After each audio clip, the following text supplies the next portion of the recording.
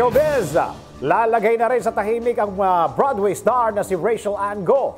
Nagkakilala sina Rachelle at Martin Spice noong nakaraang taon kung saan mula noon ay naging inseparable na ang dalawa kung kailan magpapakasal sina Rachelle at Martin.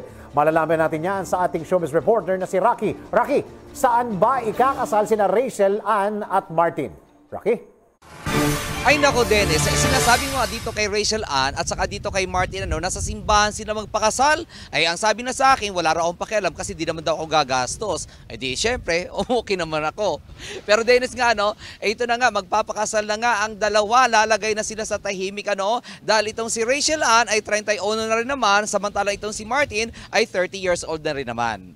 Kumpirmadong ikakasal na sa Boracay si Rachelle Go sa kanyang fiancé na si Martin Spice. Ang dalawa ay ikakasal sa darating na Huwebes, April 19, isang linggo bago tuluyang isara ang Boracay dahil na rin sa direktiba ni Pangulong Rodrigo Duterte upang malinis muna ito bago muling buksan. Sa kanyang Instagram account, ipinost pa ng 31 anyos na si Rachelle ang kanyang pagdating sa Boracay kasama ng kanyang 30 anyos na fiancé na si Martin. Nagpost din ito ng video ng kanyang hotel room sa Discovery Shores, Boracay with matching welcome banner pa para sa magiging mag-asawa. Noong April 14, binigyan si Rachelle ng bridal shower ng kanyang mga kaibigan sa labas ng showbiz sa isang nail salon sa Pasay City.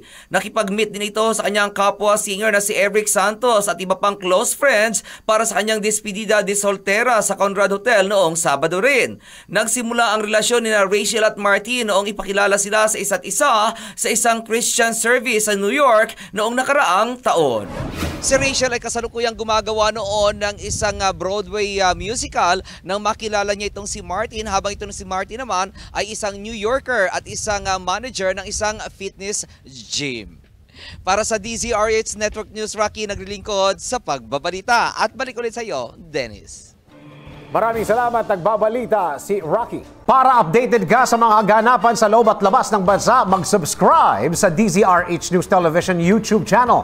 Mag-like, share, comment at i-ring ang bell para araw-araw updated ka.